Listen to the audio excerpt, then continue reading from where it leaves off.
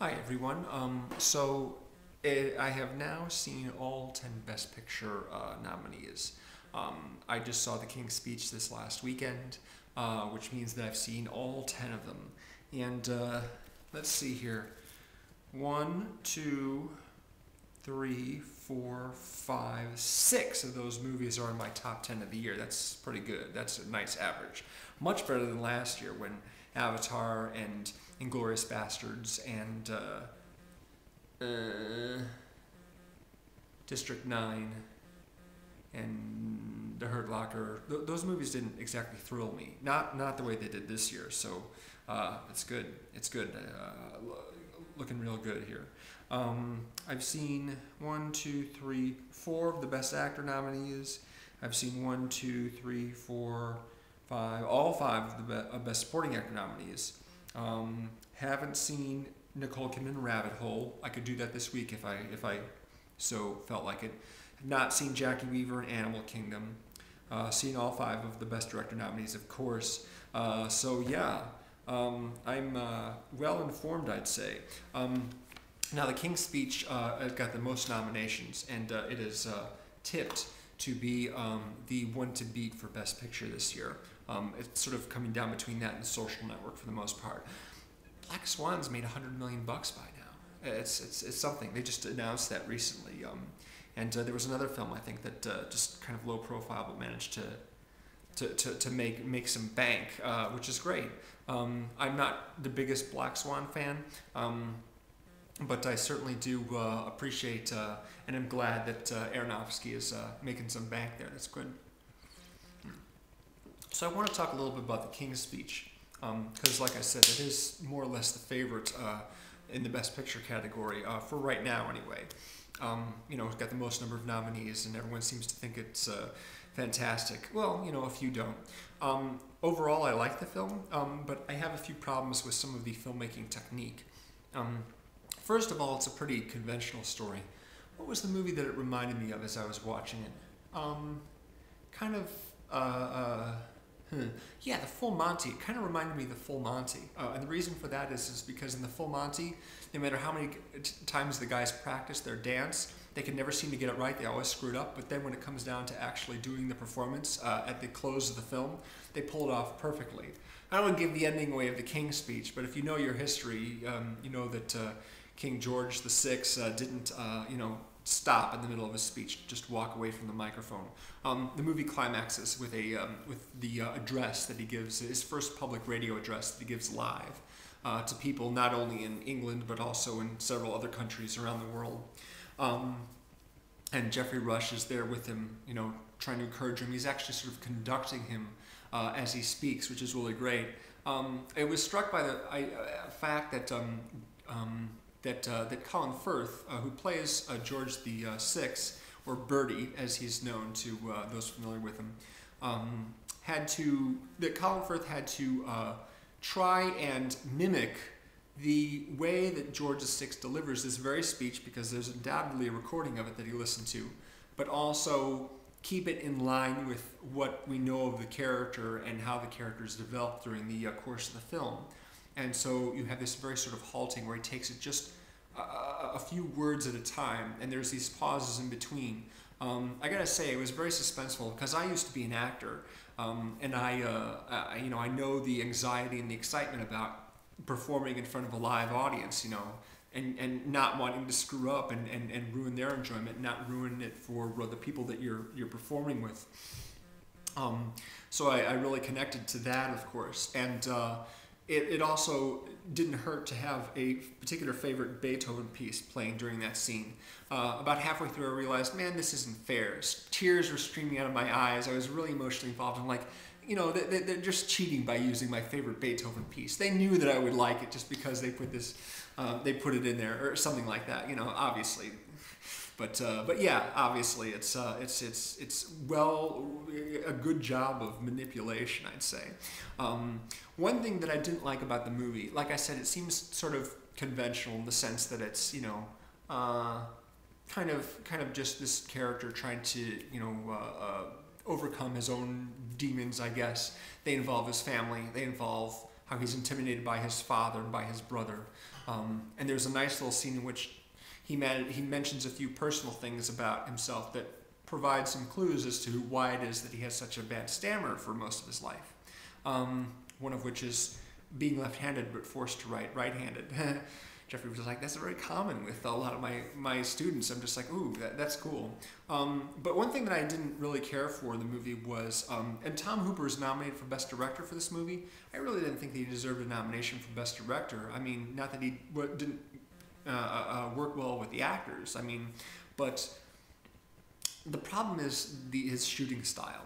He has some very, very strange choices as far as the lenses that he uses and the just the way the shots are framed. You know, it's like here I am sitting here talking, and the frame, you know, is around my head like this, and they'll have people back far away, and they'll be like the lower corner of the frame, you know, just sitting normally, but he'll just frame them kind of high and wide. It's very, very strange. I don't really understand it. And a lot of the wide-angle fisheye lenses they use distort, you know, the background unnecessarily in a distracting way. There's one scene in which I feel that it's appropriate to use that wide-angle distorting lens, but on the whole, I would just prefer that he, you know, shoot a little more normally.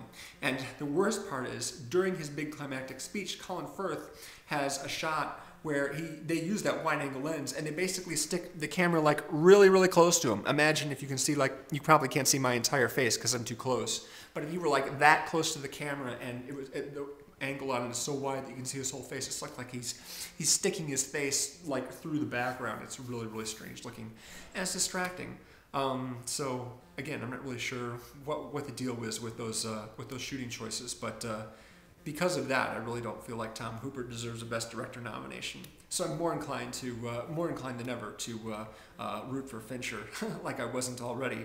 But yeah, overall decent movie. Jeffrey Rush and Helena Bonham Carter are nominated for their roles, and they were fine. I didn't think that they were spectacular or anything like that. I like Jeffrey Rush for the most part. Helena Bonham Carter didn't really have a lot to do in this movie. Not that she wasn't good. She just, you know, I think she got her supporting actress nomination simply because she's in the movie. Whereas if Mother and Child had 12 nominations, then not only would Naomi Watts be nominated, but Annette Bening and maybe even Jimmy Smits and Samuel Jackson would be nominated too. But that movie just didn't get the attention, and The King's Speech did. So there you go. Yeah, still digging Christopher Nolan. And Inception, still want that movie to win, you know, a lot of good stuff, like original screenplay. Still want Toy Story 3 to win Best Picture. Still want David Fincher to win Best Director. And that's kind of where I am with that. Now, I was thinking about the fact that only just 2 years ago we had 5 Best Picture nominees, and people were complaining that The Dark Knight didn't win a nomination. Wall-E was not nominated for Best Picture. It really deserved a nomination for Best Picture, not just Best Animated Feature.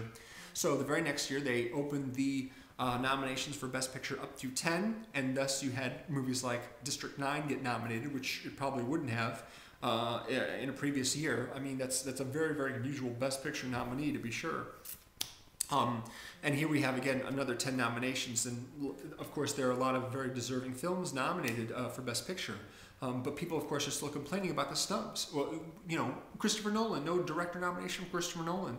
And perhaps next year when they open the category for Best Director up to 10 nominees instead of just 5. After all, we have 10 Best Picture nominees, and we have 10 male actor nominees, and 10 female actor nominees, and 10 screenplay nominees. Why not 10 Best Director nominees as well? Of course, even if they do that, which they probably won't, but even if they do, people will still get snubbed. People will complain about, oh, you know, Ryan Gosling should be nominated for Blue Valentine. Mila Kunis should be nominated for Black Swan. It's a crime. It's a horrible injustice. You know, the Oscars aren't the only game in town. They may act like the biggest, and a lot of people certainly treat them that way. But you have the Independent Spirit Awards one day earlier. You know, you've got lots of critics awards. You know, there's awards being flung all over the place. I, of course, you know, have been watching the Oscars every year for a long time, with the exception of 1 year. In 1996, I did not watch the Oscars because my favorite movie that year was Seven, and I was so utterly assured that it was the best picture, not only of that year, but of the previous 2 years prior and the next 2 years after that.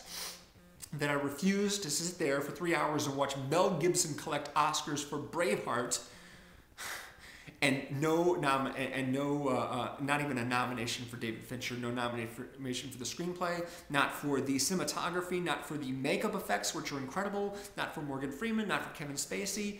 The only nomination he got was for editing. Hey, very well edited picture, but you know, let's have a little more love there. So I didn't even watch the Oscars that year. Instead, I probably just watched 7. I don't remember what it was. I probably watched something else. It was probably 7 because I didn't want to watch Mel Gibson win a Best Director Oscar. I bet people are regretting that now. Yeah, of course I like the Oscars. I think they're fun, and I want people that I like to win. But I try and remember that although the Oscars may try and make all the other award ceremonies look like wannabes, Oscars are a wannabe award organization as well. They want to be seen as the big guy in the room. They want to be seen as the standard by which everyone else judges all the other awards. It's the one they lead up to. And when the Oscars move up a month and shorten the awards period by 2 months from January through February instead of January through the end of March, it makes everyone else move up as well. And people just get burned out on award shows that much more easily, I think. Anyway, just want to rant a little bit about that. Thanks for watching. Take it easy.